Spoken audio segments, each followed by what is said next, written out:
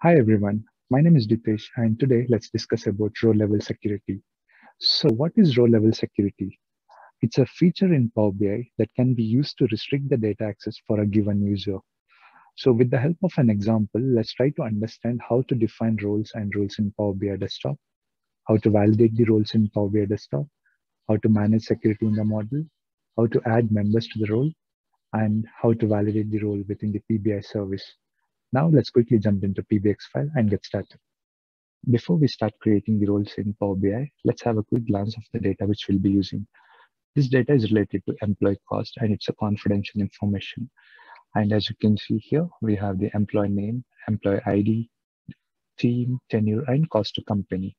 So using this data, we'll create various roles and we'll create 4 roles. So if I go to the next sheet here, you can see we'll create a director role, data engineering manager role, visualization manager role, and machine learning manager role. The director role will have access to all the data of the teams, whereas the manager role will have access to the data set of their team only. So the data engineering manager will have access to the information of his team. Same with the visualization manager role. And machine learning manager will have access to the data of his team only. Having said that, let's quickly jump into PBI and then create the various roles and then later publish into the model and then perform various other steps. Here is the PBX file and we have loaded the data into the model. Now let's go ahead and create the roles. So under the ribbon, click on modeling and then click on manage roles. So this will open up a new window and now click on create. So let's create our first role, that is director role. So director role will have access to all the data, all the rows. So we are not applying any filter. And now let's create one more role, that is ML manager role.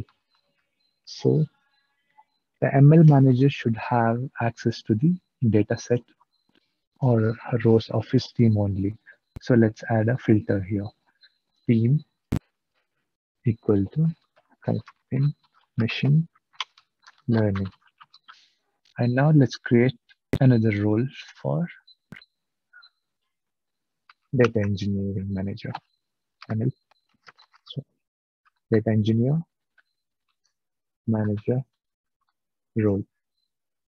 And we need to restrict the data only to the data engineering team. So I'll click on add filter, team equal to data engineering.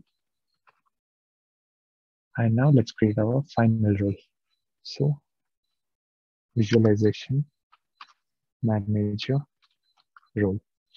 So we need to limit the data only to visualization. And now, so we have all the roles created. And now click on save.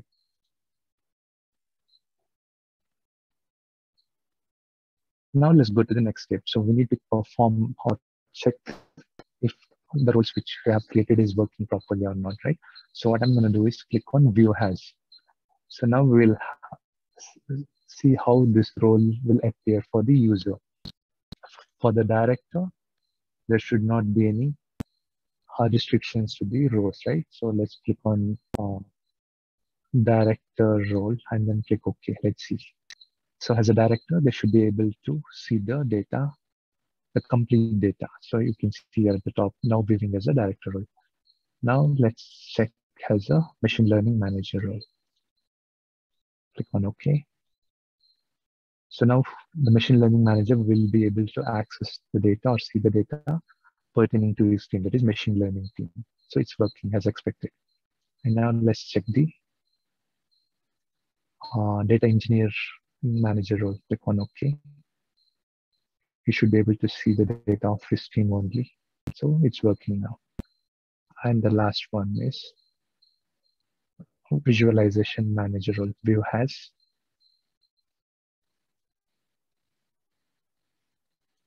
VL manager role. So let's give it a couple of seconds. Yes, it's working. So whatever roles we have created is working as expected. So now as a next step, let's go ahead and publish this file to the service and then do some more settings in the service. So now publishing of the file to the service is successful.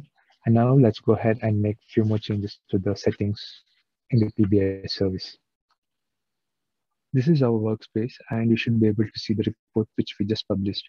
So we have the report and the dataset.